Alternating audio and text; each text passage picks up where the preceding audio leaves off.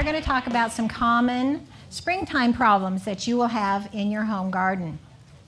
What we've done is we've compiled 10 of the questions that the master gardeners get the most. So these are the most frequently asked questions that we get in the springtime. So there's going to be something within these 10 problems that I'm going to talk about that I'm sure some of you are going to have.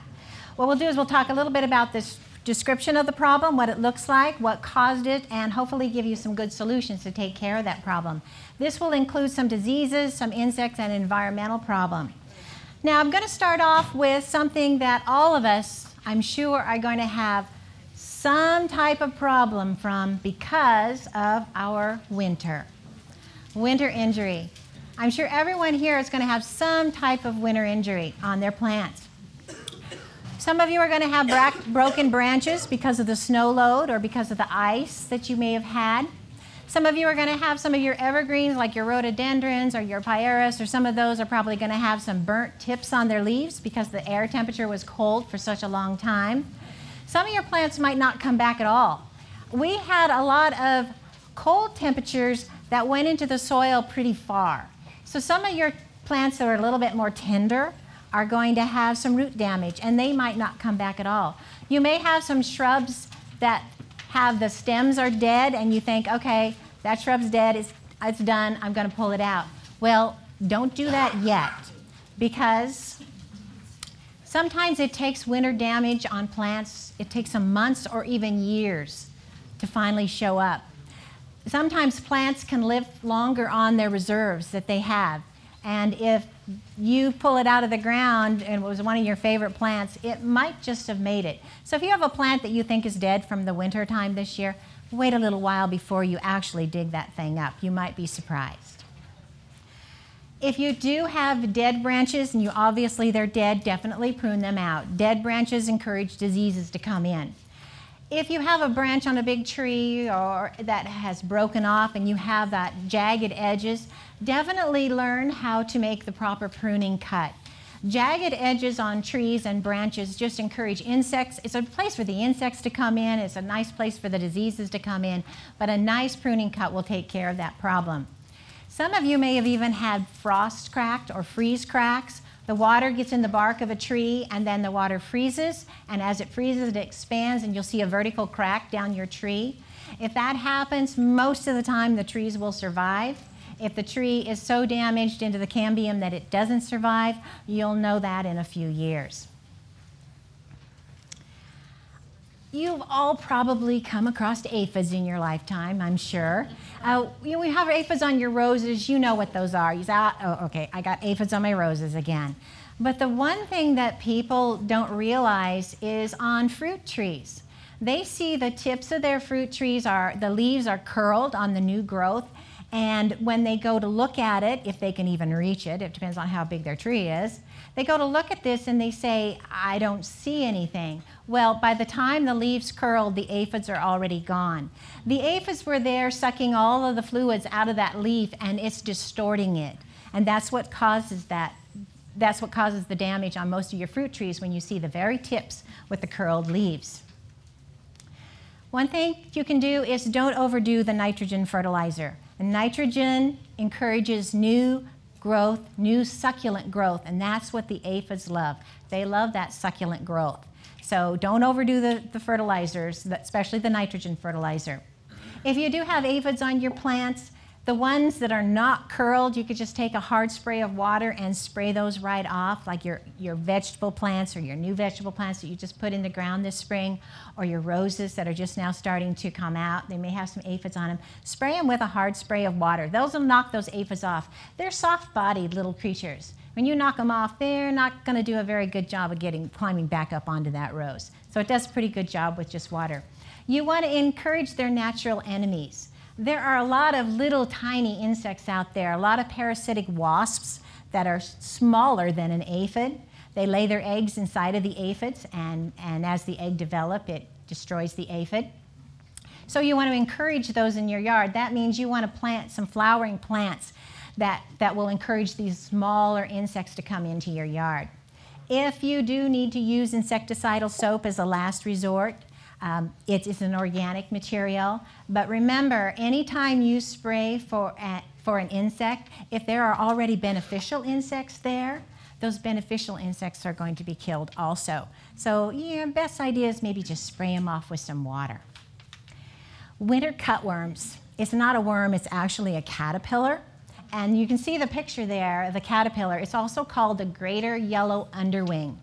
If you have a plant, maybe your herbaceous plants are just starting to come up out of the ground, or you've just planted some seeds in your vegetable garden and they're coming up, and you notice there's chew marks on the leaves, or maybe there's chewing right down at the soil level, that's probably done by a cutworm. And this cutworm, unfortunately, is very gregarious. Is that how you say that word? Gregarious. Gregarious, that's it. He eats a lot.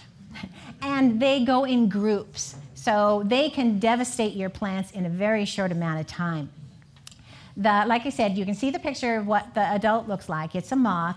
The caterpillar that does all the damage starts out small and goes through different life stages and grows larger, starts out greenish and then gets kind of brownish, and then as it matures, it'll get kind of gray or olive green.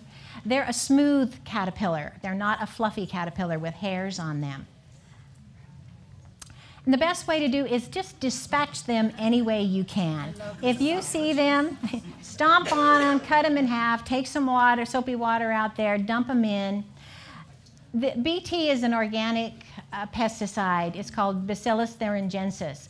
It does work on caterpillars, but it probably won't work very good in your home garden outside.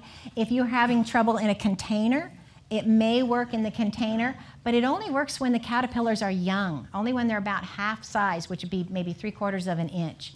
So your best bet is to go out there in the evening, because that's when they like to do the damage. Go out in the evening and look at your plants that you've seen chew marks on. See if you can see any of these caterpillars walking around. If you can, nice pair of gloves, pick them up and dispatch them the best you can.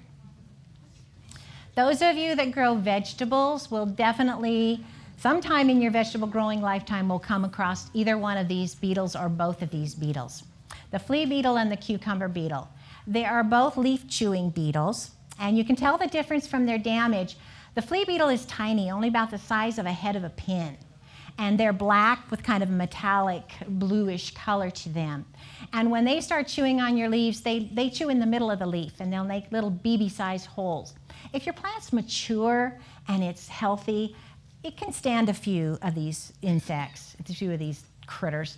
But if you're just planting your transplants or your new seedlings are just coming up through the ground, they can do a little bit of damage on them. So you got to be real careful and be out there looking for them when your new plants are coming out of the ground. The cucumber beetles are about the size of a ladybug, only they're a little different shape. They're more oval shaped than a ladybug is. There are striped cucumber beetles and spotted cucumber beetles. In our area, we seem to have more trouble with the spotted ones than we do with the striped ones. Crop rotation is so important if you've had trouble with either one of these beetles. The flea beetle overwinters as an adult in the ground, in the debris of wherever they had their food from the last summer. And the cucumber beetle lays her eggs under the soil, just in the same area where she found the food last year. So if you have broccoli and you're having trouble with your broccoli and you put the broccoli in the same spot, you're going to have trouble with those little critters again the next year. But you'll need to move them to another area of the garden. That way, when the insects come up and they emerge out of the soil, they won't have that food source right there, and they may have a little bit more trouble finding where you took your broccoli and where you put them. Floating row covers is that material that you can set over your plants. The water still goes down, but it keeps the insects out, the flying insects out. If you have not rotated your crops, it's not a good idea to use floating row cover, because then you're just making a nice little home for all those cucumber beetles and flea beetles to come up and yummy on those plants that you've got there. Trap crops sometimes work. These bugs love, especially the flea beetles, they love radishes. And if you want them to stay away from your broccoli, then plant some radishes by your broccoli. Now, they will either eat all the radishes and stay away from your broccoli, or they'll tell their friends and family to come, because we've got a really good feast for you here. but you might try it and see if it works. Once again, like I mentioned with the aphids, encourage those beneficial insects. Don't just plant vegetables in your garden, plant flowers too. That'll bring the good bugs in. Yellow sticky traps. Both of these insects are attracted to the color yellow. You can purchase yellow sticky traps, or you can make your own. Take some cardboard, paint them yellow, put something sticky like Vaseline on them, and these bugs will stick to them. They're very difficult to control with chemicals, so you definitely need to try some other the things that we just mentioned. Okay, spotted winged Drosophila. If any of you have soft fruits, strawberries, raspberries, blackberries, blueberries, cherries, you're probably going to, at some time in their lifetime, have trouble with the spotted winged Drosophila. This is a fruit fly that doesn't wait for your fruit to rot before it starts eating on them. The female deposits her egg inside of the fruit as it's ripening on your vines. And what happens is you go to pick your berries, and you'll notice they're all squishy and soft. And if you open them up, you'll see either little white eggs, or you'll see the little white larva, which is the maggot of the fruit fly. You can set out traps. OSU has some really good publications, and there's some back there in the display about blueberries. There is a spotted winged Drosophila trap back there, and also a picture of a spotted winged Drosophila and some little samples of some back there. And you can set these traps out in your garden. They're filled with apple cider vinegar, and the smell will attract the spotted winged Drosophila to the trap instead of to your berries. The reason they call them a spotted winged Drosophila is pretty obvious, isn't it? Because the males have these spots on top of their wings. I guess I should have put it back so you could see their wings. The male has a spot on the top of their wing. The female doesn't have the spot, but she has that very special ovipositor that's like a saw, so she can saw into those berries before they even get ripe. Okay?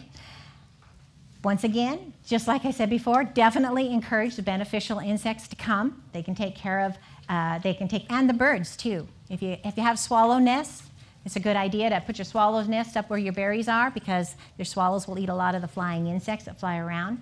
Berries that are harvested early in the season won't have as much trouble. The berries that you have a later season, like your fall crop or your midsummer crop, you'll have a little bit more trouble with them. There are several generations of these flies all summer long, so it's good to get your early berries, get them in, get them harvested as soon as you can. Sanitation is really important because we don't want them overwintering in all the leaf litter and things that are underneath your plants. So definitely sanitation. Sanitation is one of the things when we talk about diseases and pests that is very important. You'll hear master gardeners talk about that all the time when somebody has a problem. Sanitation, sanitation, because diseases and insects overwinter in things that you've left on the ground or dead things you've left on the tree. All right, now I'm going to do for a couple specifics. How many of you have dogwoods trees? Oh, a lot of you do. Good. They're beautiful. But they also have a problem, and they have a disease, a fungus called anthracnose. One thing about the anthracnose is very easy to identify. The leaves usually start with a raggedy edged brown spot on the very tip, and as it matures, it will go down the mid-vein of the leaf. The stems of a dogwood, if it has anthracnose, the stems you'll notice will have little sunken areas with these brown spots, and then there'll be a little purple halo around the spot. And then that part of the plant will die, that part of the stem will die there. The flowers will also end up with a little bit of the damage on them. You can plant resistant cultivars and varieties. There's a few in your handout that you have listed, a couple of them. If you call the master gardeners, we can give you a list of more different types of dogwoods, cornice dogwoods that are not susceptible to anthracnose. You want to definitely, if you haven't planted one yet and you're thinking about it, try to avoid our native Pacific dogwood. Unfortunately, it is one of the worst for getting this anthracnose fungus. Prune out the infected pieces, infected limbs whenever you can see them, and make sure that you clean your pruners in between times. We don't want to spread it to other parts of your plant. Rake up, there's that sanitation, rake up any fallen leaves you have. If you have a dogwood tree and you've noticed that it held onto its leaves all winter long and didn't lose its leaves like it's supposed to, that's anthracnose. So you'll know that it's time to start thinking about in spring what you're going to do about to take care of that problem. And of course, don't let the canopy get wet. We live in Oregon, And it's a springtime disease. There's really not lots you can do about it unless you have a little big umbrella to put over that tree. All right, how many of you grow lilacs? All right. How many of you have lilacs from your mom or your grandma? All right, some of us do. Yeah.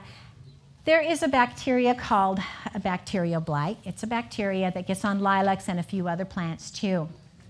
You'll notice the new growth on your plant, the new stems. The tips will usually die and turn black, and that whole area will die. If you have a stem on your lilac tree that is mature, you'll notice that instead of the tips, you'll start having the problems right in the middle of the stem, and that whole area in there will die. So what you want to do, once again, we do have resistant varieties that you can call the master gardeners, and we can tell you a few of the varieties that you could pick. If you do have, the heirloom ones from your grandparents, then you'll need to do a few other things. Try to keep that plant as healthy as possible. Try to keep them in full sun, because that's what the lilac trees like best. Provide good air circulation when you do your pruning. Prune out anything that's dead. If those tips die, prune them out. Carefully wash your pruning equipment and cut again on another area. In the spring, again, sorry you can't do that, but if you can protect them from the rain, try. Yeah, put a plastic hoop over your lilac. If it's a special one and you don't want it to get this disease, then definitely try it. Azalea, the rhododendron lacebug, this little insect. How many of you have rhododendrons? How many of you have the rhododendron lacebug? Okay. Oh, some people are shaking their head. No, lucky you. That's really good. The lacebug came into our area about 2009, 2011, and it is devastating our rhododendrons and our azaleas. We have a rhododendron lacebug that looks just like the azalea lacebug, but the rhododendron lacebug doesn't do the damage that this little azalea lacebug does. She's very beautiful, and she is very, very tiny, 1/8 of an inch, if even that. She has beautiful wings. That's why they call her the lacebug. What you'll notice is, as summer progresses, your leaves on your rhodies and your azaleas will start getting yellowish, and then they will start turning gray, and you'll wonder what the heck is happening to them. And if you turn over and look at the underneath side, you'll see all these black tar spots, these little black spots left from the insect. Well, springtime is a perfect time to start figuring out what you're going to do to take care of this problem. Usually mid-April, I'm not sure when they'll do it this year, but usually mid-April, the eggs that the lacebug has laid last year, unfortunately, she lays those eggs inside of the leaf. So we can't do any winter spraying like a cover sprayer to smother those eggs because they're nice and safe inside the leaves. But those eggs will hatch out sometime around middle of April, the end of April, and the nymphs will come out, the babies will come out. Well, the babies can't fly. They do suck a lot of the juices out of the plant, but they can't fly. So if you get in there with a nice strong spray of water on the underneath side of your leaves, they don't sit on top, they sit underneath, and you spray them really hard with water, you're going to knock these babies off, and they don't have wings, they can't fly, they can't come back. If you wait until summer till they develop into an adult and you try to spray them off with a hard spray of water, they're just going to fly somewhere else until you're done, and then they're going to come back again. Maintain really good plant health. Plants in the sun don't do as well as plants in the shade. Rhodies and azaleas do like a little bit of shade, so you probably have a little bit more trouble if your plants are in the sunshine. Also, if you plant the type of rhododendron that has that fuzzy underneath side of the leaves, most of those varieties, the lacebugs don't seem to like them very much. So if you're having trouble with your rhodie and you know you got to replace some, I would try some of those types that have the fuzz on the underneath side. Boxwood blight. How many of you have boxwood hedges? A few of you? Okay. This is a fairly new disease. In fact, in 2016, it really hit our area bad. And this disease starts from the bottom of your boxwood and moves up. Starts with spots on the leaves, then the spots get bigger, and then the leaves die, the leaves fall off. The bad thing about this is it's spread by water splashing. It's also spread by your pruner, your hedge trimmer.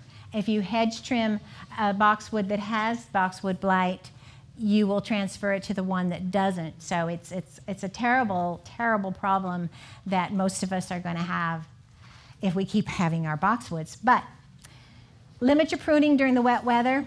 Try to do it when it's a dry day, and it's going to stay dry for several days. Remove any of the dead leaves down below. This fungus can stay alive on dead leaves for up to 5 years. Yeah, I know. So try to clean, get that do that sanitation, clean out there. Disinfect your pruning equipment. Avoid overhead irrigation if possible, and space them. Give them a little bit of more air circulation. Those of you that really like boxwood, and if you have a problem and you want a hedge that looks like a boxwood, the Japanese holly is a really good, it looks almost exactly like a boxwood, except the leaves are a little bit more cupped. A very pretty, pretty evergreen shrub that you can hedge trim, just like you do boxwoods. Okay, I only have a few minutes left, but I wanted to talk to you about something else. Did you notice I didn't mention very many chemicals? I mentioned a lot of diseases, but I didn't tell you about any chemicals. That's because us as OSU Master Gardeners and those of you that are gardeners, we need to use what we call IPM. How many of you have heard of IPM? Okay, most of you, good. IPM means Integrated Pest Management, and I'm just going to read this for you just for a second here. What IPM is, it is a strategy to prevent and suppress pests with the minimum impact on human health and the environment and on non-target organisms. Remember when I told you that if you spray a chemical to kill the bad guys, you're also killing the good guys? You're killing the non-target organisms too. It's a decision-making process that uses regular monitoring to decide if and when you need treatments. I have roses. Yeah, they get black spots sometimes. I can deal with that. I'm not that picky about it. So I can decide, I'll just let them go. I'll pull those leaves off. I'm not going to worry about it.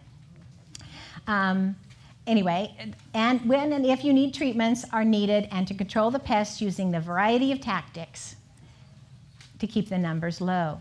So this is how you do it. This is the principles of it. First, you're going to go out there and you're going to monitor your plants. You're not going to know you have aphids on your roses unless you go out there and look at your roses, are you? So monitor those plants all the time. Identify what the pest is. If you find an insect you think it's bad, don't kill it right away. Figure out what it is. Bring it to the Master Gardeners. We love to figure out what these insects are. Establish what your acceptable level is. Like I said, I don't mind a little black spot. Maybe you don't like black spot at all, but I can take a little bit of it. And then use all these strategies. Use cultural, physical, biological, and if you need to use some chemical, then take the easiest, the least disruptive, and the least toxic chemical that you can find and follow the directions. This is why IPM works. See this bug?